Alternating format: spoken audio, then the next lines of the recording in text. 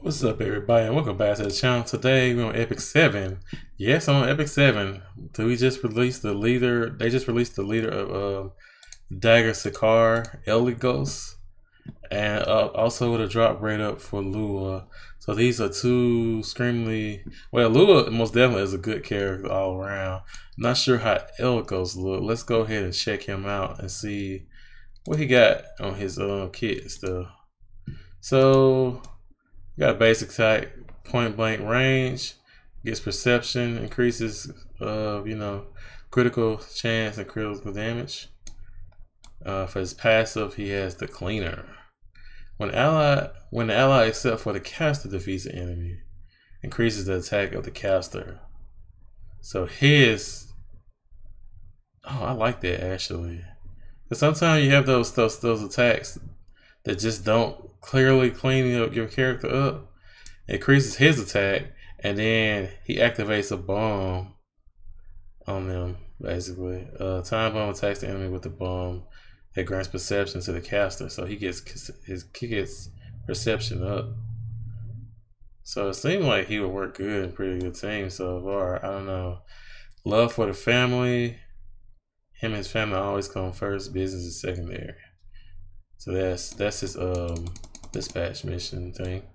And then we have Cloak and Trigger. Attacks the enemy with his pistol, dispelling 2 debuffs before inflicting the target. Let's go ahead and preview the skills.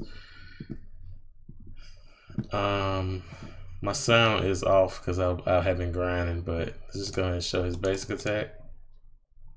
Oh, that boy kicks. He kicks him and then shoots at him. Alright, let's do this right here.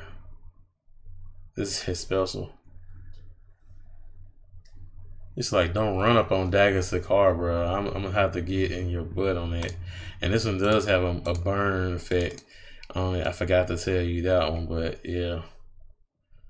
I wonder if that claw mark on his face is from a cat or is it from one of his hunts he was on.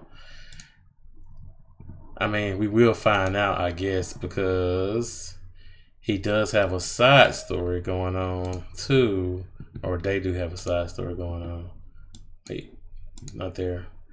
This whole side story thing be messing me up now. Is it not? It might not be active just yet, because it would have been right here on this list with this one. But yeah, it would have been on that list with that one. So yeah, that's Eligos, guys. Don't see it, man. I don't know how he's gonna be. If you think he's gonna be good, guys, let me know. Most time Rangers come in the game, they're pretty decent. At least they'll be useful in some kind of way. But we forgot to talk about his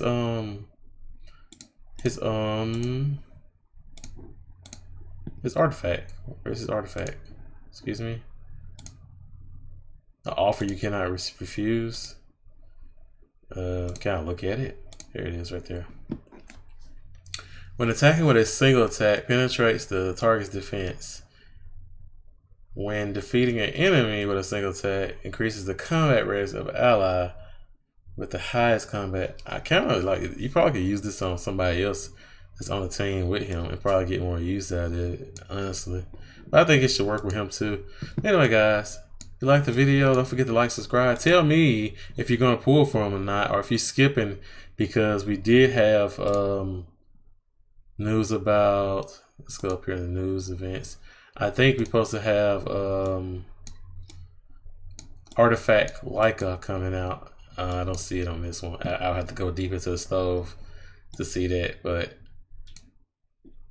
let me know if you're gonna pull for him. Tell me if that's the character you've been waiting on. Cause like I always thought he was a cool character in the story, but I mean, we don't know if he's gonna be stronger. I bet his Awakening version, or I say Awakening, but his Starlight version would be better, but we'll see.